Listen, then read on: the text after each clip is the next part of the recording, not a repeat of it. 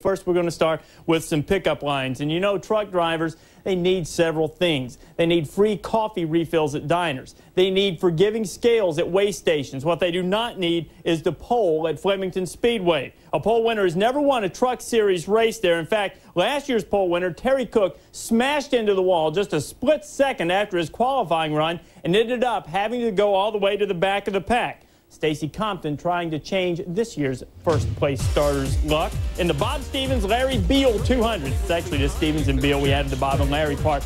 See, we're riding along with Jack Sprague there. He had a problem. It was his 34th birthday. His transmission went out, and he was done pretty much. Stacy Compton led most of the way, looking for his second win. Here is last week's winner, Andy Houston, in the 60. Houston, goodbye. He would finish 20th. For an infraction there, Ron Barfield, who caused that little wreck by Houston, got himself a 15-second penalty, but he rallied, finished 7th. Midway pit stop, Compton lost first gear. They were looking for it, didn't find it under the truck. On the restart, it's Compton, trailed by Joe Ruttman and Terry Cook. Soon after, Cook is pushing hard on the outside, passes Ruttman for second place. That's the 88 going by the 99 there. Good Compton hold him off. Here comes Cook, now working on Compton. Cook in the 88, Compton in the 86, Cook's in the 88 because they don't change trucks in the middle of the race. Watch them get together. Door handle to door handle. Flatbed to flatbed. Wide open racing deal into the wall of voodoo. Goes Stacy Compton. He would finish 28th. So it would be Cook in the lead, trailed by Ron Hornaday, and it would be Cook with the recipe for his first ever win. His best finish this year prior was a 10th place finish, and for the second week in a row, we have a first-time winner on the Truck Series.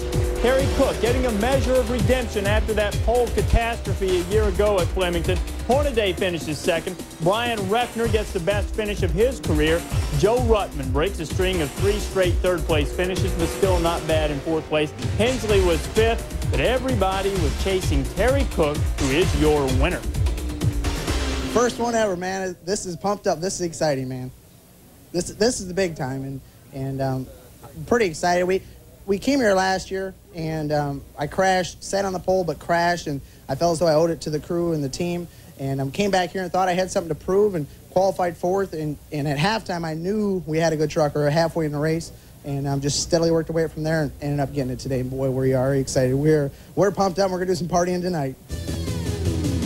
Terry Cook ready to cook up a little party, and why not? In his 34th career start, he picks up his first career win. Actually, he's the 4th first-time winner on the circuit this year, joining Andy Houston, who you saw have a wreck in that race on Saturday. Stacy Compton, Rick Crawford also picking up their first wins of the season. A guy who has won several times finished right on Cook's bumper, and he spoke afterward. I didn't know how good our truck was, you know, and Fred started the Napa Brake Chevrolet with a low air pressure, and we came up and we thought we were going to have something.